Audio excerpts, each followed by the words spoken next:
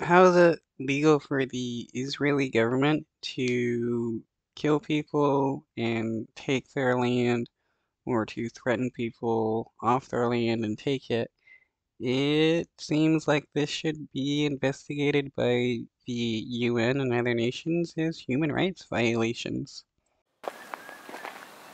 Abdel Hakim can now only survey his olive groves in Qusra in the occupied West Bank from a distance. The last time he set foot there a few days ago, he was threatened and beaten.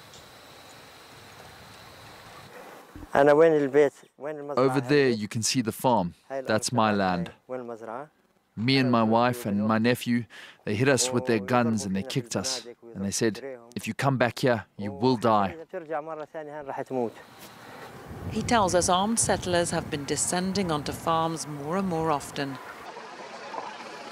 So these farmers, are they supposed to be like terrorists or something, or are they just innocent people being put on their land by violent right-wingers of the Israeli government?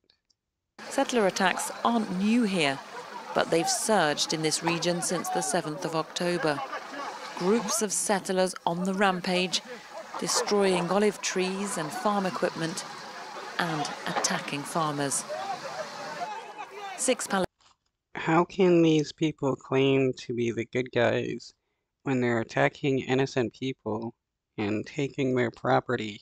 Palestinians have been killed in settler attacks in Qusra in the past month, leaving farmers too afraid to harvest their olives at this crucial time of year.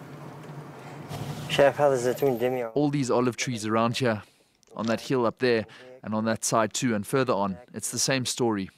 Right now, their owners aren't allowed to go there. If they go, they'll get shot at. Now, if this was reversed and it was Palestinians doing this, it would be a totally different reaction. The world would come down and claim that these people are committing human rights violation by taking people's land and or killing them to take their land. But because it's the Israeli government, somehow killing people and taking their land is a-okay and not colonization. Palestinians accuse Israeli troops of turning a blind eye to settler violence. Only around 40% of Qusra's olives are being harvested this year. And where they are, like here at Abdel Hakim's neighbour's farm, the work is tense and has to be completed fast in just 2 days.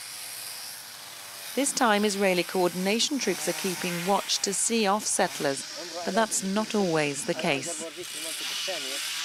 There's always tension around the olive harvest in the occupied West Bank, but this year, with the spike in settler attacks, it's more tense than ever.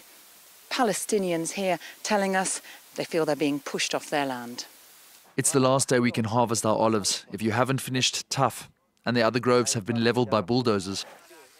They threatened us, saying, go back home. They say this is our land. Around 500,000.